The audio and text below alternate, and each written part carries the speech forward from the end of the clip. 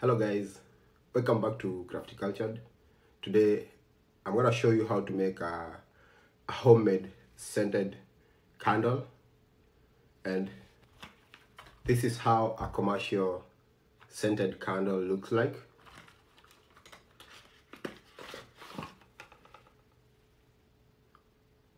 And this is how my homemade candle look like. So I'm gonna show you how to make a homemade scented candle, and we will compare with a commercial scented candle. Welcome to my channel. So these are the things we need to make a homemade scented candle. So I'm gonna use emergency candles. We need the wax, and we need the candle wicks in this long emergency candle. So these are the candle wicks. We will need crayons to make different colors of our scented candle. We also need essential oil. I have 6 types of essential oil, and I'm gonna use all the 6 types to make different candles. I need empty glass jar. These are my empty glass jar. I will make a small one and the big one. Let's do it.